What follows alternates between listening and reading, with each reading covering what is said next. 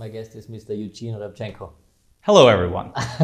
All right, so we got a lot of stuff planned today.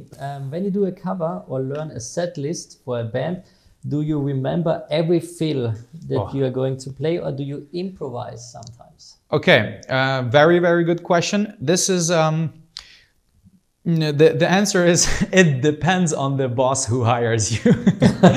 Some people are very picky about their stuff and some people are less picky. Some people were really crazy about things. Some people were crazy about visual things. For example, I usually, I have a secondary hi-hat because I'm like lazy and I like to play open-handed. So like when I play a blast beat with the hi-hat, I would never do this. I would do like... Imagine this is my second hi-hat. And there was a guy who was like, no, you cannot play a blast beat with the hi-hat like this. It should be always crossed hands because like,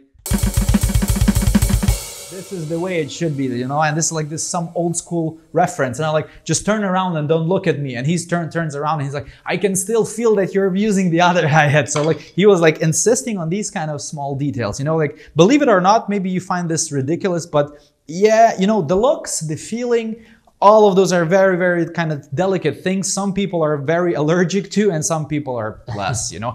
I remember that I like to stick to things that are, if it's simple, if there's like just like very simple patterns, very simple rules, then it's like, don't be lazy. Try to just nail them down as they are. If it's super complicated, you cannot hear it, you cannot learn it, you cannot memorize it, of course, then it's much, much tougher. But memorizing was never a problem for me.